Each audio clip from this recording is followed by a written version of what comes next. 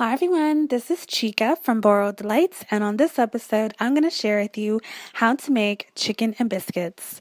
You can find the exact measurements for this recipe in the description box below or by clicking the link to my blog. So you're going to start by adding a couple tablespoons of olive oil to a medium-sized saucepan over medium heat, and you're going to add in some diced onions and celery. And you're going to cook this for a few minutes until your onions are nice and translucent and your celery is nice and soft and tender. Next, you're going to add in some diced chicken, and I'm using 3 chicken breasts that I've diced. If you wanted to use chicken thighs instead for this recipe, you can go ahead and do that. I just prefer using chicken breasts. So you're just going to give that a stir, and then you're going to add in some spices, and I have here some rosemary, black pepper, parsley, and some thyme, and I'm going to stir that to combine with my chicken, and I'm going to let that cook for about a minute or so, and then I'm going to add in some minced garlic, and this is store-bought minced roasted garlic, and half of a chicken bouillon cube. And I'm going to break up my chicken bouillon cube and give everything a good, nice stir. So this is going to cook over medium heat for about 5 to 10 minutes. And then I'm going to add in some water. And I'm also going to be adding in my frozen mixed vegetables.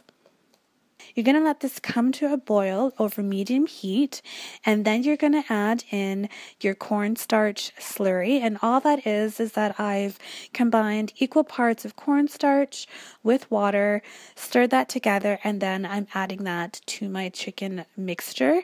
And the reason I'm doing this is that this is what's going to help thicken up our chicken sauce. So once that's been added, you're going to want to bring this up to a boil again and let it boil for about 5 to 10 minutes.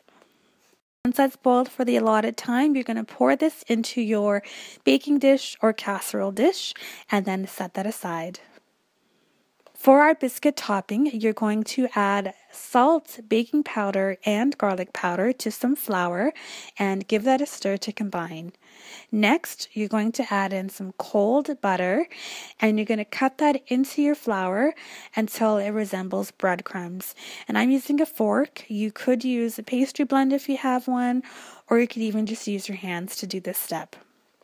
Next, you're going to add in some cold milk, and you're just going to give that a stir until your mixture forms a dough, and it will be a bit wet. If it's too wet for you, you can add a little bit more flour, but you definitely do not want your biscuit mixture to be too dry.